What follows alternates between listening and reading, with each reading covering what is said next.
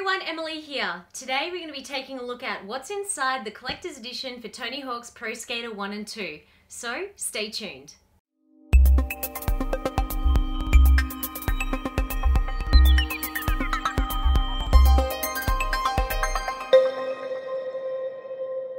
So everyone, I'm sure you're here at this video because you want to see what's inside the collector's edition, and when I found out that they were going to remake / remaster Tony Hawk's Pro Skater, not one but two of them, the first two, which are awesome, I was so excited. I had to make sure that I pre-ordered this and I wasn't going to miss out on the collector's edition.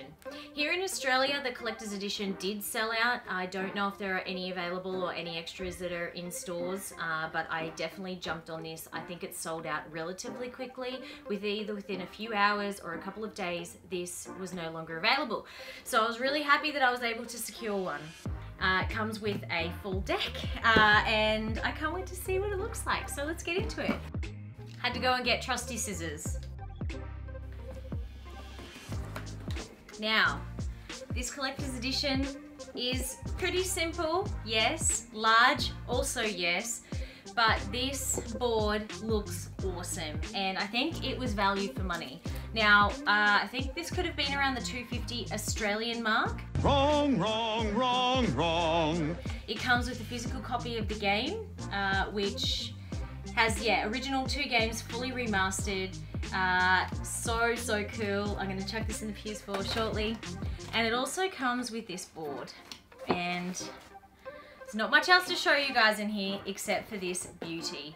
Now, I'm not sure where we're going to put this in the games room, but I had a feeling that I might stick it to the ceiling. I don't know yet. I don't know. I'm not one to actually try to skateboard.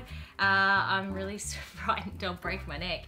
But this is very, very cool. It's got signature Tony Hawk there, Tony Hawk's Pro Skater 1 and 2 on the back. Oh, that's so cool. Look at that.